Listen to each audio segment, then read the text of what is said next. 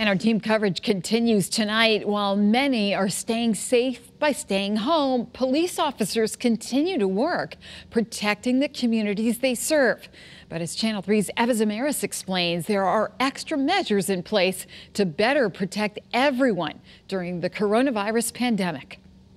To protect and to serve. We still have to be out here. It's a promise made by police departments everywhere. We're taking the steps that we can. But it's taken on a whole new meaning amidst the coronavirus pandemic. Everyone's on high alert here. To get an inside look at the measures Hartford police are taking to keep everyone safe, we spoke with Sergeant Michael Jobs. Enforcement of the law and criminal activity remains the same. You see the same amount of officers out there. But now you might hear this message playing from their cruisers in both English and reduce your contact with others.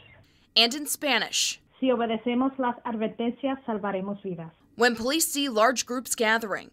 And stay at least 6 feet away from other people if you must be outside. Where you can find more officers is in teleserve. It's for the property damage complaints, the general questions. People are calling more often. That's why we've added extra staffing up there. And when officers are responding to a call, they're asking the person or people needing their help to come outside when possible. That's our way of protecting our officers, their families, as well as the public. They have seen a drop in calls in one area specifically.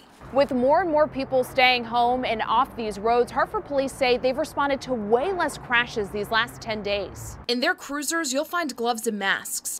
Fancy one, N92. They're also cleaning their cruisers often. At both the beginning and the end of their shift. Their efforts and the work they continue to do. A guy pulled out to me, beeping his horn just to say hello and thank us for coming to work. Certainly has not gone unnoticed.